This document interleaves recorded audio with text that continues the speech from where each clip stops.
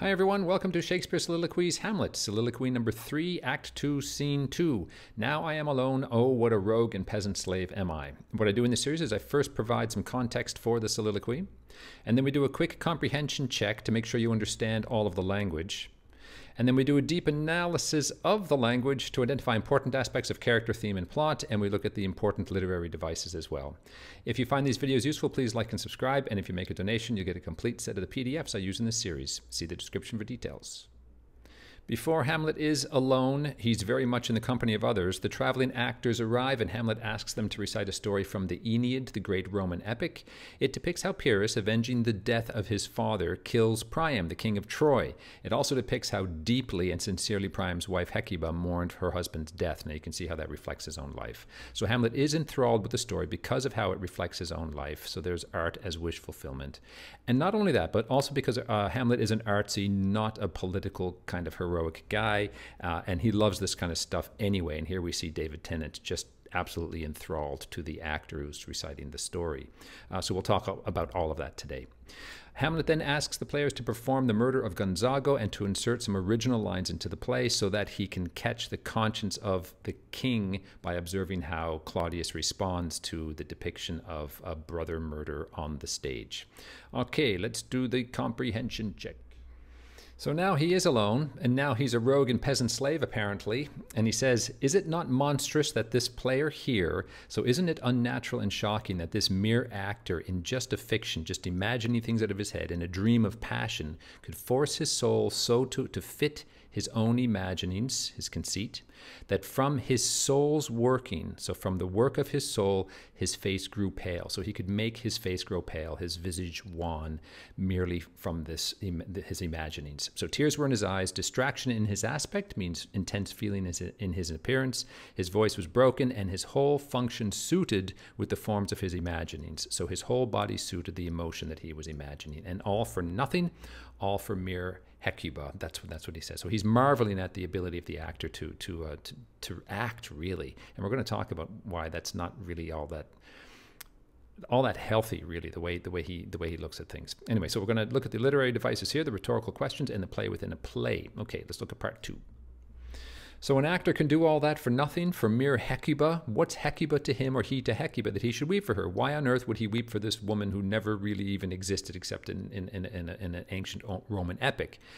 So the narcissist then turns the narrative onto himself, and that's what a narcissist does, and we're going to talk about that today. So what would this actor do if he had the motive and cue for passion that I have, meaning the call to revenge that I have? So if this guy could perform this amazingly, just out of his imagination because there's a cool story in front of him, what would he do if he had a real life problem to solve like me? Well, Hamlet imagines, and this is false, and we're going to talk about this today, Hamlet imagines that this actor would then drown the stage with tears, all this exaggeration, and he would cut open the general ear, the universal ear, with horrid speech, so everyone's ears would be split wide open. He would make guilty people mad, and he would horrify the innocent people, appall the free. He would confound the ignorant, which means he would astonish and confuse people ignorant of the crime that Claudius committed, and he would amaze indeed the very faculties of eyes and ears. He would paralyze the senses of everybody. So extreme exaggeration here, a bit of narcissism, and there's much more to talk about as well. In particular, the literary devices, metrical variation, line break, exclamation, rhetorical question, hyperbole, and metaphor. Okay, section 3. So that great actor would do all that if he had my motivation, but I'm a dull and muddy-spirited rascal. That's exactly what he is. I mope around, I peek, I sulk around like this John guy with his head in the clouds, which is exactly correct. I'm unpregnant of my cause. I'm not ready. I'm not reacting promptly, and I can say nothing, not even for the life of a king whose kingdom and dear life was taken from him, do you see? So he has motivation, but he can't bring himself to say anything or do something. We're going to talk about the difference between saying something and doing something, which we've already talked about a little bit because the actor was not doing anything. He was really just saying something. Hamlet can't distinguish the difference. Am I a coward? So he turns it on himself and he says, am I a coward? Yeah, maybe. We're going to talk about that. And then he imagines the whole world insulting him because of this shame that he feels. And he says, who calls me villain? Who smacks me on the top of my head? Who breaks my pate across? Who plucks off my beard and blows it in my face? That was an old insult back in those days. Who tweaks tweaks me by the nose. There was an old insult. Who gives me the lie in the throat is deepest to the lungs. Now, that was an old proverb, and it meant who accuses me of lying in the throat. If you lie in the throat, that's bad enough. But Hamlet doesn't, they're not accusing Hamlet of just lying in his throat, but way down deep in the lungs. So the king of all liars. So who does that to me? Ah, God's wounds. I have to take it, because it must be that I am a coward, I am pigeon-livered, and I lack the bile, I lack the source of anger that should motivate me, that should make this oppression bitter, that should spur me to act. If I weren't a coward, then before this, ere this, I should have fatted all of the region's vultures. I should have made all the region's vultures fat with Claudius's guts, do you see? So I should have killed Claudius. If I weren't a coward, I would have killed Claudius already. Okay, so in this section, we'll talk about imagery, simile, rhetorical question, consonants, hyperbole, and enjambment. Okay, section 4.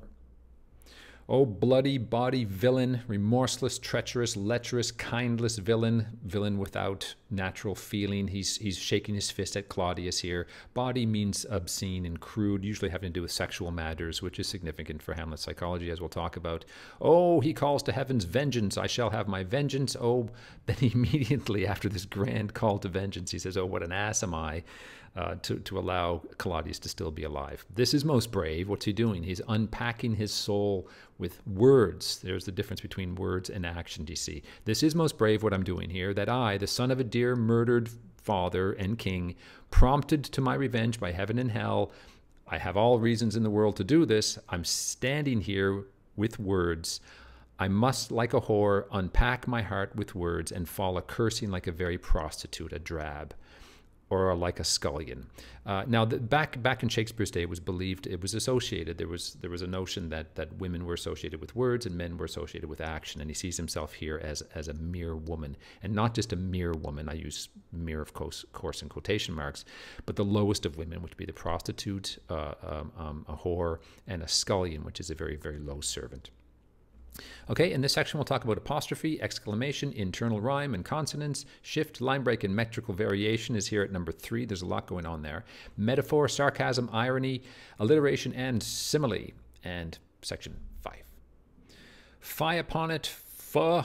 Fie is an exclamation of disgust, kind of like our F word today, but maybe not as crude. About my brains, which means get to work my brains, get about it my brains. And then he's saying, come on, I've got to think of something. And then he thinks of something. He says, I have heard that guilty creatures sitting at a play have, by the very skill of the scene, been struck so to the soul that immediately, very soon, they have proclaimed their crimes, their malfactions. Okay, so it's the old notion of a guilty person seeing a reenactment of their crime will reveal their guilt simply through their facial expressions and things. Because murder, though it doesn't have a tongue, murder can speak with most miraculous organ, with a supernatural instrument. So his guilt will be revealed through his body gestures and things like that. So he says, I'll have these players, I'll have the actors play something like the murder of my father before mine uncle, and I'll observe my uncle's looks, and I'll tempt him to the quick. Now that's a metaphor here. It's I'll probe him to the most sensitive point. It's a surgical image. It's a surgical metaphor, and that's quite revealing too, and we'll talk about that. And if my uncle, if he, it means he, if he do blench, if he flinches, if my uncle flinches, then I'll know what I have to do. And we'll talk about exclamation, ellipsis. Ellipsis is here. It means when you skip some words, you don't flesh out the entire sentence. You leave some words out. That's ellipsis. Apostrophe, personification, and metaphor. And the last section, the spirit that I have seen may be the devil. So he's imagining the ghost of his father now, who's the one that told him that Claudius was the murderer. And he has to be careful because back in those days, there was a belief that the devil does have power to assume a pleasing shape, the shape that you want to see. Yea, and perhaps out of my weakness and melancholy of spirit, as he is very potent with such spirits, when people are low, when they're depressed, the devil can abuse and use that weakness to abuse and to damn that person. So it's pretty smart here, actually, and it's J.K. Rowling explores this in Harry Potter with the Dementors, and we're going to talk about that today. It's actually pretty cool. And it makes some sense, even though we might not believe in ghosts, but it makes a bit of sense, and well, we'll talk about it. So Hamlet says, no, I can't really trust the ghost. Now, is he a coward here, or is he being smart here? We'll talk about that. I have to have a reason, I have to have grounds more relative than simply the voice of this ghost that came back from the dead. So I'll have reasons more convincing than my own suspicions and the ghost's words. The play is the thing wherein I'll catch the conscience of the king. And in this last little bit, we'll talk about that rhyming couplet and its significance. Okay, finally, that was a long one. Let's get into the analysis. The first thing that we notice here, of course, like at the beginning of all soliloquies, is Hamlet's own self-hate. So he calls himself a rogue and a peasant. There's a few other things we can pull out of that as well to extend on it, because it gets pretty boring after a while. And it gets pretty boring talking about him as a thinker and not a doer as well. But we see here his snobbery. He is a snob. Hamlet's a very unlikable character in many ways. He's likable in other ways too, and he's a sympathetic character. But he's unlikable in many ways. He is a bit of a snob. We saw already the scullion comment, the low. It's like the worst thing he can imagine being is a scullion or a peasant, somebody who's not noble, DC. So that kind of classism, that kind of a caste system was built into English society back in those days, but Hamlet seems to have a healthy dose of it. He's definitely not a man of the people, that's for sure. So we see, as I said, he's a thinker, not a doer, of course. Even the action that he admires here is fake acting, DC. There's a bit of a twist on it in this case. It's not the straight up he's frustrated and can't act, although it is that. The action that he's admiring here is not action at all. It's not acting in the terms of doing. It's acting in terms of pretending to act, do you see? So there's that layer of complication. You can't even distinguish the two. It's mere acting and it's mere words. That's connected to his narcissism, I think, and we're going to talk about that in just a second. But before that, the histrionic means he's got this dramatic sense of the self, the dramatic sense of life, and he sees his own life. He's projected his own life into this grand old epic that everybody knew, this Roman epic, the life of kings, King Pyrrhus and Priam and Queen Hecuba, this great old, well-known sympathetic story. He projects himself into that, and that suggests his histrionic personality disorder. He sees his life as this grand epic. The narcissism here is reflected in his need for the attention, his jealousy of the attention that the actor gets, do you see? So everyone was watching that actor deliver that monologue, and everyone was enthralled because he was a really, really good actor. And what the narcissist does is that look at this in your own life. Look at your group of friends. There's one guy who's getting all the attention because he's telling a funny story or something like that. Well, the narcissist among you will immediately try to redirect attention away from the guy who's getting the attention so that they can have the attention. Even if the narcissist is not the one who can compare a story, they'll say something like, oh yeah, my sister went there. Yeah, and she loved it. Or my brother went there and he loved it, do you see? Just in a way to get the attention away from that other person. That's what the narcissist does. We all have a little bit of that in us. And if you're self-aware, you can kind of fight against it. But Hamlet is not self-aware. He is. I argue in other places that he is. But anyway, in this case, he's not. In that regard, I'd like to draw your attention to the funeral scene where Olivia is being mourned by Laertes, and Laertes makes a great show of his love for and mourning for Ophelia by falling into the coffin, DC. And Hamlet sees that, and he bursts from his hiding place and says, "You didn't love her. You're merely her brother. I loved her more because she was my lover," do you see? He needs the attention there. That's a really grotesque scene, but we see a smaller version of that here too, where you can't stand the fact that the actor's getting more attention than he is. We also see that he's an idealist. We've talked about that before in other videos. He idealizes the actor here in the same way that he idealizes his father and Horatio. This is the greatest guy in the world because he can bring up all of this passion. Again, pretend to act. So there's that false idealization of this false actor, because he's not a doer, he's a pretender. Okay, so in terms of theme, we see thought versus action. We talked about that as well. This more or less applies to the whole soliloquy here, so keep this in mind. And through most of the soliloquies too, it's the paralysis and the frustration. Oh, what a rogue and peasant slave am I? That's the frustration and the self-hate that comes from the inability to act, the paralysis. We see appearance versus reality, which touched on this in terms of the actor. Hamlet can't distinguish the appearance of action, the acting, from real action, do you see? He's a really messed up guy. Projection we've talked about in terms of him projecting himself into the epic of the Aeneid. He projects onto the actor a false ideal self, someone who pretends to act. So he's projecting himself onto the actor. I want to be like that guy, do you see? He sees what he wants to see. He sees a perfect model of someone who acts in the actor, which is false, but he also wants to be that. Yeah, so there's two ways that he projects himself. He projects himself into this, and he also projects himself onto the actor. Literary devices, whenever you see rhetorical questions, a lot of, if syntactical use of questions throughout a monologue or throughout a poem or something like that, it suggests quite obviously a lack of knowledge and a question for knowledge. And so we see here Hamlet, it suggests Hamlet's confusion, his muddle, his bewilderment. If you're a hero, you're supposed to know what your job is and you go and you do it, do you see? But not so Hamlet. So these rhetorical questions suggest that indecision, that bewilderment. The play within a play, this soliloquy at the end that plays the thing wherein I'll catch the conscience of the king, it introduces the play within a play. It adds layers, a web of complexity and confusion to Hamlet's situation. He's trapped already, and this just adds more layers to it. Interestingly, in terms of plot, it adds a fourth father revenge plot. Do you see? Because the Pyrrhus is avenging the death of his own father by killing King Priam, do you see? So there's a fourth father revenge plot. So that's really, really clever plotting on Shakespeare's part. Okay, section 2. This little bit here really reveals Hamlet's dramatic, histrionic nature.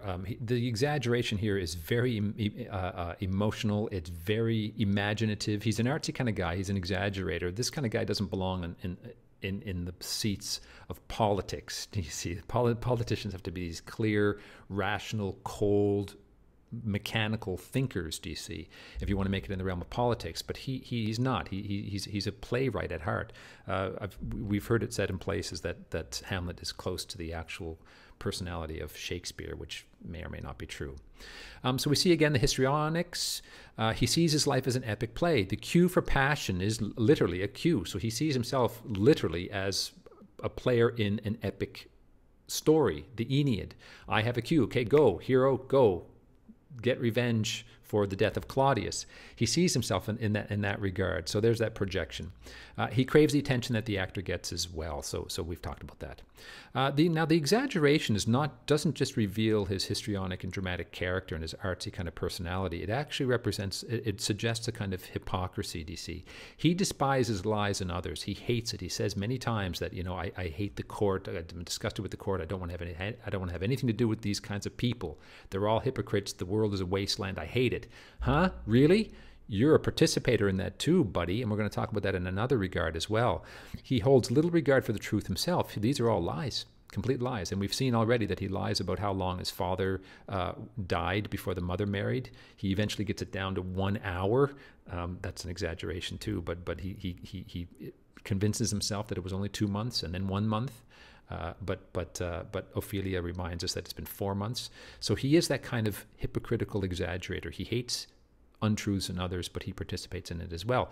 Very much like Holden Caulfield from Catcher in the Rye, that great little novel. You should go back and read that, because Holden Caulfield and Hamlet are very, very, very similar characters. He's an idealist here, so he idealizes the actor, maybe a kind of a father figure, like he idealizes the father in Horatio, but he seems to forget that this actor is just acting and not doing anything. So you can talk about irony in that regard as well. He's kind of passive-aggressive here as well. Even when contemplating action, he'd prefer to think about action at a remove. Everybody he kills in this play, by the way, all action that he does to kill people, to remove people, is done at a remove. He kills Rosencrantz and Guildenstern indirectly by rewriting the notes to let England kill them. That's passive aggressive, do you see? He kills Polonius through the curtain. He doesn't have to look at someone in the eye, do you see? He's not that kind of murderer, which might be to his credit, is what I've argued too. So he hides behind a fiction in the same way that he hides behind the curtain, and he hides behind the power of England to kill Rosencrantz and Guildenstern when he's talking about action, do you see? Very, very clever storytelling, but a very, very complex character. Okay, so we also get a little bit here. So the Hecuba, that obsession with the perfect idealized vision of the wife mother, DC. That suggests we can put that together with other evidence. None of this, by the way, stands on its own. Take what I say in all of my videos, and then if you find it really, really interesting, dig into it, because what I'm talking about here, you can find support for it in other places, and that's how you build an argument for what you believe to be true about a text.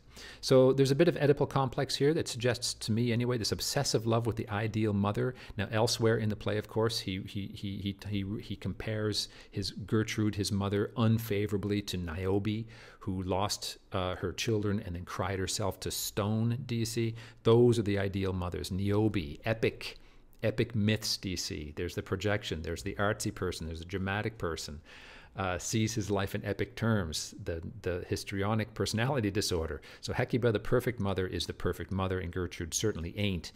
Well, he compares everybody on Earth to people who are not on Earth, and that makes people on Earth look really, really bad. There's a bit of suggestion of the Wasteland here as well, the great chain of being. Remember, I've talked about the great chain of being many times. God is in his heaven, and he uses the king on earth to send his grace to the world, do you see? And if you cut off that conduit to God's grace, then the wasteland, the world becomes a wasteland, because there is no grace, there is no goodness in the world. So we see here the cue for passion involves not just his own father revenge. It's not a personal family. It's the king. The king has been removed from the system. The world has thus become a wasteland, and he has this grand cue for passion, a grand cue for action to heal that wasteland. So it happens, but it's also at a personal father-son level as well. So the wasteland occurs usually in most of the good stories at all these different levels. The micro level of the personal, the psychological level. Hamlet has to overcome his own personal wasteland, which is vast. The social, which is the political realm, do you see, the kingdom itself, and then the cosmic, because the king, the conduit to God's grace has been removed. There are some really cool literary devices here. The first one we'll talk about is the metrical variation. Now remember, Shakespeare was writing in iambic pentameter. That means he had 5 of these in each line. So ta-tum, ta-tum, ta-tum, ta-tum, ta-tum. That's iambic pentameter, 5 of those in each line.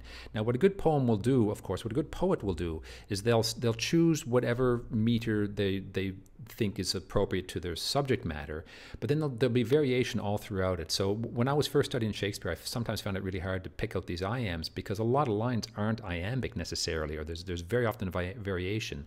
So keep reading through it. If you can't find one easily, you'll eventually bump into a line that actually is quite easy to identify the iambic pentameter, and this is one of those. That he should weep for her, what would he do? Very, very clear. You can read that, exaggerate the beats, and you'll see it. Now here, of course, these 2 lines are varied. They're not iambic pentameter. They're iambs, but they're different kind. They're different count of iambs. For Hecuba, there's only 2 beats there.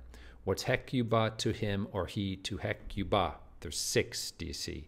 So why that variation? That's not an accident. In the hands of a genius, a good engineer of language shouldn't be putting these things in there by accident. If you're in the hands of a good poet, you can dig into it and see, okay, why the variation? Well, here it's a line break as well. There's a line break here. It should be 5, but it's not, and there's an extension here. So the variation in the line lengths, we can talk about it as line break as well. And then, of course, the repetition of Hecuba, Hecuba, Hecuba, which we've already talked about. So all of that metrical variation and the line breaks and the repetition points to Hamlet's astonishment and obsession with his ideal image of woman. So he can't believe that the actor can call up this simply for his imagined Hecuba, DC. That's part of it. So there's the astonishment. But also, as we've talked about, his obsession with the ideal image of woman, which is Hecuba, the perfect woman in sharp contrast to Gertrude, who is definitely not. And poor Ophelia, who isn't either, for reasons beyond her imagining. Okay, so literary device exclamations, they point to Hamlet's immaturity, this wide-eyed, childlike attitude to the world. Look at him, all these exclamations. It's like, oh my goodness, how can this actor do this? How on earth can an actor act?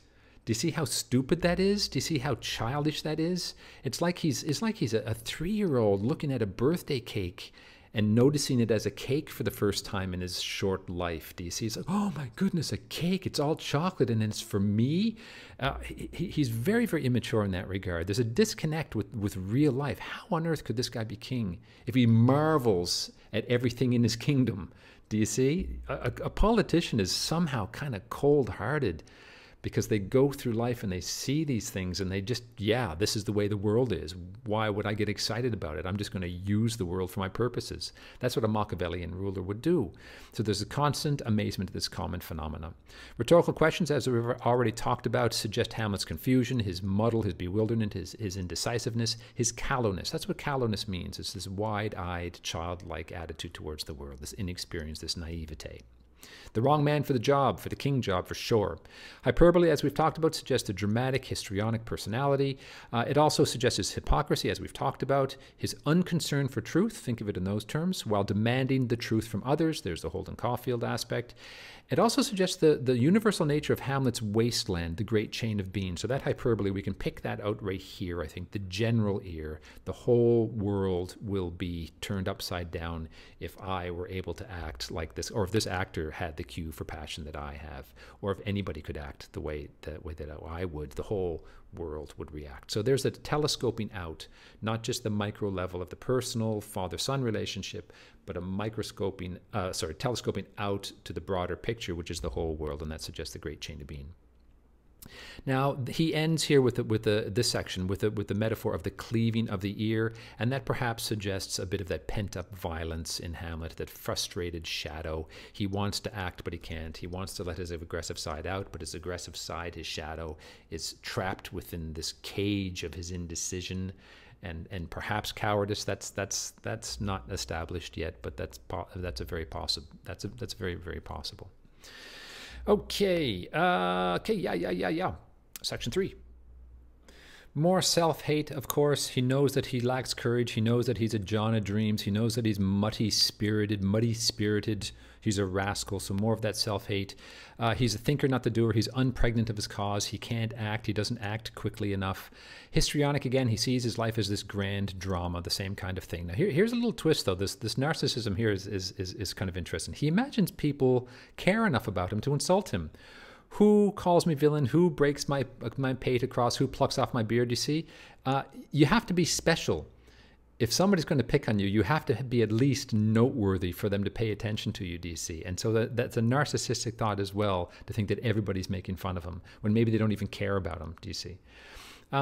Thought versus action here, we can see this as well. We talked a little bit about the difference between saying something and doing something. In this case, however, it's kind of interesting because the words here actually equal the action. He should claim the right to the throne. That itself would be an act. The mere act of speaking would not just be like the actor whose words are empty because it's all pretend, it's a fantasy. No, in this case here, that Hamlet, the fact that he can't say anything also means that he can't do anything, because the saying of it would be enacting. So Hamlet wants to and should declare his own right to the throne as well as Claudius's crime. So he should declare Claudius's crime, but he's not quite sure of that yet, so he can't. He should also could. Now, I put and should with a question mark here because we don't know the political situation. If Claudius, for example, has control of the army, if his best buddies are the general in the army, Hamlet has to shut up, do you see? Isn't it interesting that Shakespeare didn't put that in that kind of information into the play? We really don't know. It leaves it a mystery it makes it harder for us to judge Hamlet harshly or positively in this regard. But if we knew that his best friends, that Claudius's best friends were the generals, we would understand the reason why Hamlet can't say anything. He wouldn't be a coward in that regard, DC. So it's really quite interesting. In terms of literary devices here, we have the imagery suggests a poor self-image. He's a tarnished. Tarnished means it's dirty, it's old, it's rusty, that kind of thing. So he's a muddy-mettled rascal, DC. His spirit is tarnished. His ideas are unclear, so there's the self-hate, uncertain, lacking conviction and direction. Now there's a simile here, the John of Dreams. I am like John of Dreams. Of course, I'm like this guy who doesn't do anything in the world. He just had his head in the clouds all the time, an artsy dreamer, which is actually true. Rhetorical questions, again, the same kind of thing, suggest Hamlet's unheroic confusion. Again, a hero should be decisive. Laertes is decisive. I would cut his throat in the church if I knew that this particular man was responsible for my father's death, says Laertes. So Hamlet is not that kind of a decisive person. He's thinking in terms of these questions. What should I do? What should I do? What should I do? Muddled, bewilderment. He's the wrong man for the job. He's a child, naive, unstable sense of self. We haven't talked about that. So you can think about Hamlet in those terms as well. He has a very unstable sense of self. He's looking to others for answers. That's what this questioning means. Now he's talking to himself, which is a part of paralysis, and he's trapped, but he's asking these questions, trying to find out, who am I? What should I be doing, do you see? Unstable sense of self. It's quite sad. Now consonance is really cool. It's a sound device, and I've explored this in other videos of mine, but this is the map of English consonant sounds, and they have different qualities. They each have different qualities that reveal different meanings. So we've talked before about the fricatives, about the stridents down here. All of these sounds here, church, three, she, measure, they all kind of hiss, and they're scratchy, so they can be unpleasant. These ones up here are plosives. These are called plosives. The P, the B, the T, the D, the K, the G, and the button. That is actually, they're called plosives. They're called stops, because what you do is you push the air out of your lungs. You use some mechanism here in your face to briefly hold the air, stop the air, and then you explode it very, very briefly. That's why they're called plosives. And of course, if you're writing a poem about a war where there's bombs and bullets flying everywhere, then you can't write a war poem without plosives, because things are exploding, do you see? So they naturally express some kind of violence or some kind of excitement anyway, do you see? The p, p, b, b, t, t, t. Do it. Exaggerate the sounds and you can feel it. It's really cool, by the way. It's really cool. If you want to know your language, explore those consonants and the assonants, the vowels. But the consonants are really easy to get a hold of. Anyway, so we do see the K, the P, and the B here. And what would they, the plosive sounds? Who calls me villain, breaks my pate across, plucks off my beard, and blows it in my face. If you exaggerate the sounds like that, or even just look at all the B's and the P's, then you can see that there's a pent-up violence in these lines, do you see? And that's what a good poet does. If there's a lot of bad poetry out there that can't do this, the poet can't do this, but when you're in the hands of a master, when they know how the mechanics, it's engineering. A good poem is an engine, is like a BMW engine. It's engineered as brilliantly as that, and this is the way Shakespeare was able to write. The hyperbole, which hyperbole? The hyperbole suggests, yes, this whole thing is hyperbole, and it suggests Hamlet's narcissism. Oh no, yeah, the lies here. Yeah, look at this. This is a cool one. Who calls me a liar? Who calls me villain? Yes, who gives me the lie in the throat as deep as to the lungs? Do you see? Even in the insults that people give me, it's hyperbolic. And if you think that, I'm not just a liar. They're not just calling me a liar. They're calling me the best liar in the world, do you see? If people think I lie, they must think that I'm the deepest liar, down into my lungs, which suggests a narcissistic view of the self, that you're the best in the world. All these little subtle ways that people reveal their weaknesses. And in real life, we do this too. As you get older, you start to notice this stuff. As you get older, and if you read a lot of literature and psychologically analyze it, you see this in yourself and you see it in other people as well. It's really, really interesting. Now, we've talked before about line break and enjambment. Enjambment is when you cut the line where it doesn't naturally deserve to be cut, and that's number 6 here. So the natural completion of this line is, God's wounds, I should take it. I have to take this because it cannot be except I am a coward. It can't be except that I am pigeon-livered. That's what the line should be. But Shakespeare cuts the line at B, and what that creates is it creates a couple of different things. Now, enjambment line breaks do a few things, and these are just my notes on them, but look them up and they can do even more. If you cut a line like that, it can add stress on the word that's left hanging out on its own, kind of briefly. So there's stress on that word. There's also stress on the word that you crash down on the next line because you're anticipating it. It can quicken the pace because you're forced to read more quickly. It can add violence to the line. Sylvia Plath, her poetry is quite disturbed, and she used line breaks and enjambment to create a sense of violence. These broken, torn lines are quite tragic in someone like Sylvia Plath. It can also add ambiguities, and we see that in Wordsworth here. You can have a look at that on your own. But in Shakespeare here, it's the same thing that Wordsworth does. It creates ambiguity. Once you read to this line, you got a meaning in your head. Okay, it cannot be God's wounds that I should take it. It can't be. Do you see? One meaning is it simply can't be true. But then when you complete the idea on the next line, oh, okay, I see, you get a second meaning. So very often poets, again, master engineers, will do that, and they'll create that double meaning on purpose. And I think it works in both cases here. So that enjambment creates that shock and disbelief. It can't be true. It cannot be that I'm this cowardly. But then he finishes the idea and says, yes, it can't be, but that I'm a coward. Okay, next section. So a few familiar character elements and plot elements, theme elements here. We see the self-hate return. He calls himself an ass. We see the snobbery return, as we've talked about. He sees the lowest form that he can imagine being would be another human being, a scullion, a low-level worker, or a prostitute, even worse, do you see? So there's the snobbery. We sort of, in the prostitute image, we see his obsession with sexuality. And again, it's not just here. You use this as an anchor point, but then go out to the rest of the play and find other evidence to support this thesis, and it's very, very simple. He can't stand the idea of Claudius having sex with his mother, and he projects that disgust onto for his mother onto poor Ophelia as well. We see him as a thinker, not a doer, as we've talked about. Women were associated in Shakespeare's time with words, men with deeds, and the worst kind of women would be dealers in words as prostitutes, do you see? Words here equal inaction. We've just seen previously in this video that words could actually be action. You know, declare your right to the throne, declare Claudius's guilt. That would be an act. But here we see with the image of the prostitutes, the whores, as just mere empty, grotesque words, do you see? We hinted at this, do you see? The mind-body duality, Hamlet's association with the body, of the body with vileness, anything low. He can't stand that lowness. He wants to live in this Apollonian, the realm of Hyperion, the sun god. He wants to live in that realm. He can't stand having a body. So he projects that disgust onto other people, especially with his mother. He projects his disgust of his mother's sexuality onto all women, and that's extended in a very sad and disturbing, the nunnery scene where he just lays into Ophelia very, very unfairly. But he's not talking to Ophelia in that scene. He's talking to his mother, of course.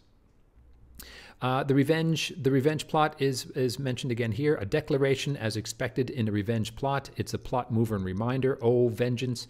It's a trope. It's a genre, remember. And so when you go to a genre play or genre movie, you expect certain things at certain times. And here we get it again, this call for revenge. And if it's a very, very simple revenge plot, then it would just, that would be enough. But because this is Shakespeare, it's buried. It's buried in all of this psychological and thematic content. The Wasteland is suggested in here, as I said, this telescoping out from the personal problem to this global, universal, cosmic problem. That's the Wasteland, Great Chain of Being theme. The cosmic disruption, heaven and hell, calls forth the hero, with quotation marks, because he's not quite the hero. In terms of literary devices, we see apostrophe and exclamation. Now, the apostrophe is not the punctuation point. The apostrophe means when you talk to someone, then something or someone that is not there. So, for example, oh, pen, you are my best friend. So the pen can't understand me, but that's an apostrophe. It's a poetic trope. So he's talking to Claudius, who is not in the room, of course. He says, oh, you bawdy villain, you remorseless, treacherous, lecherous, kindless villain. So he's talking to Claudius here. And of course, that suggests his anger and his obsession with Claudius. And we can ask ourselves again. We're trying to establish that Hamlet has this obsession with sex, this sexual repression, perhaps. And so you can ask yourself, why lecherous?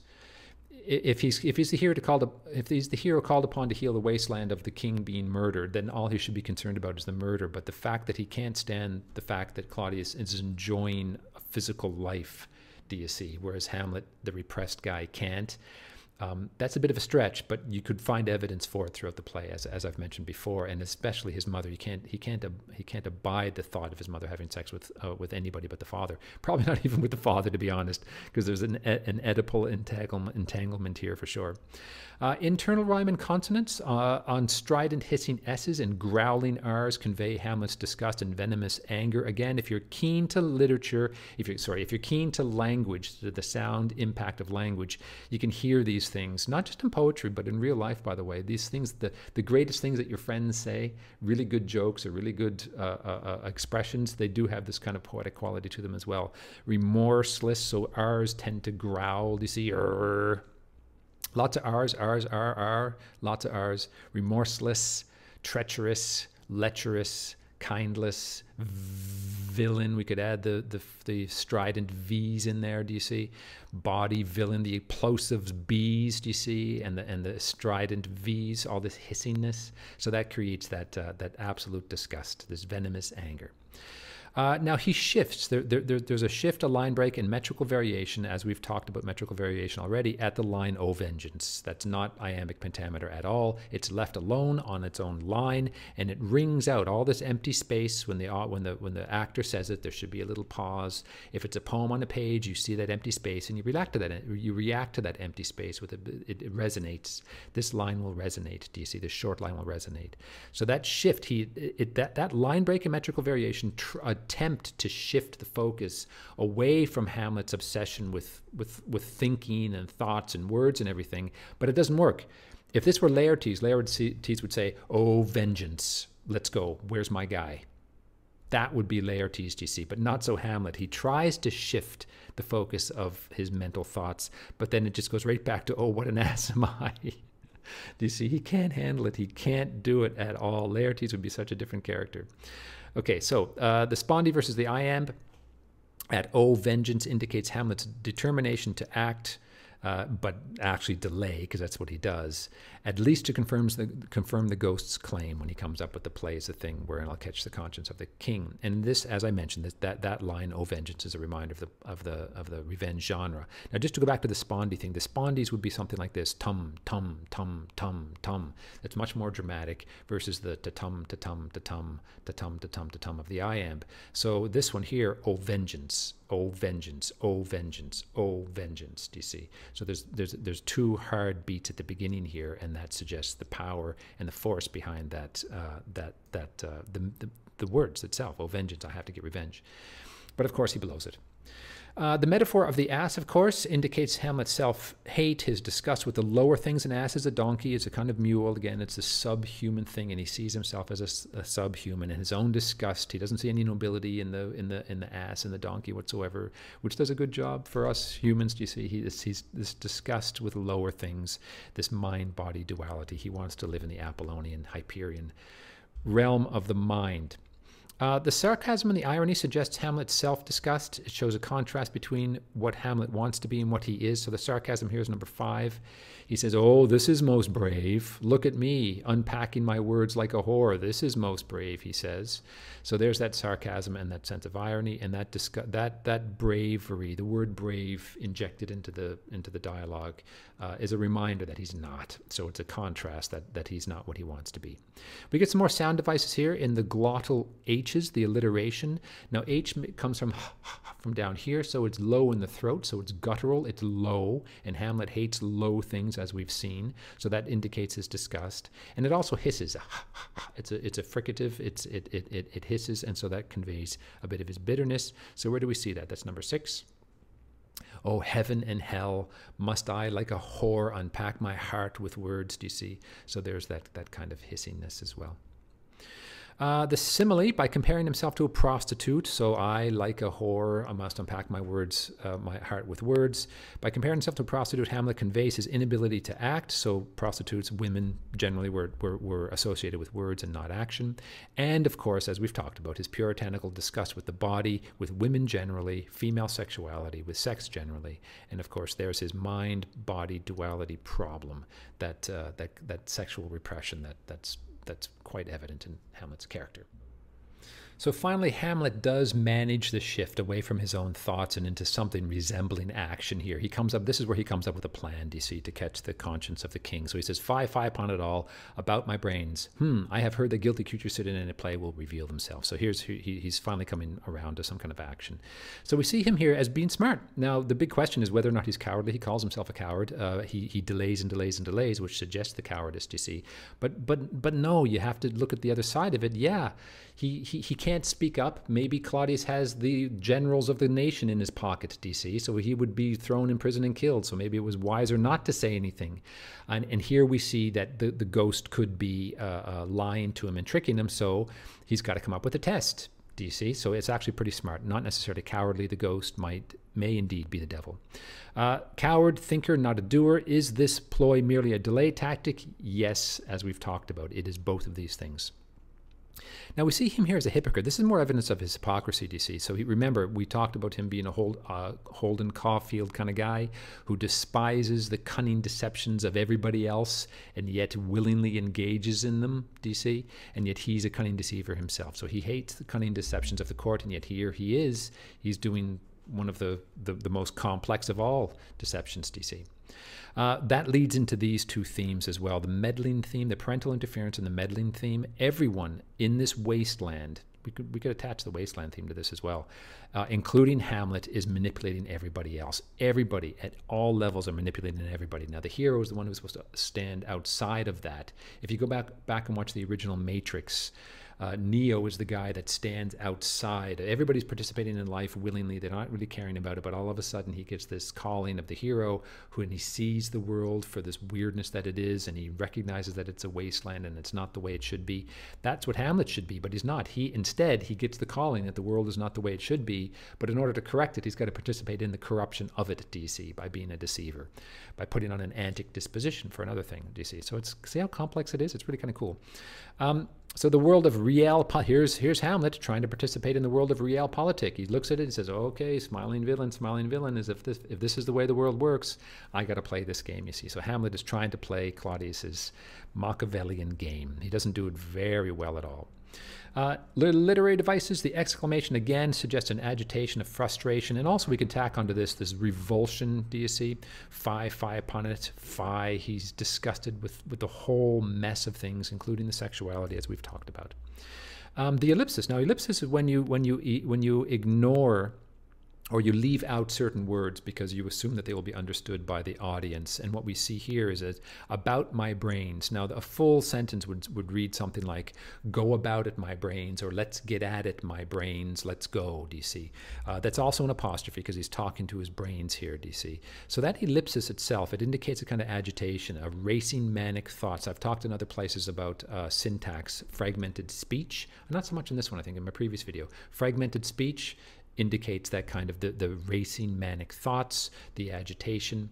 Now, if you compare that, again, in my last video I said that we have to understand main characters in terms of the subsidiary characters in a play. And Laertes is a man of not few words, because when he talks to Ophelia, he uses too many words. But when the crunch comes, what would you do if you knew somebody killed your father? I would cut his throat in a church, says the hero, do you see? That's how a hero is supposed to react.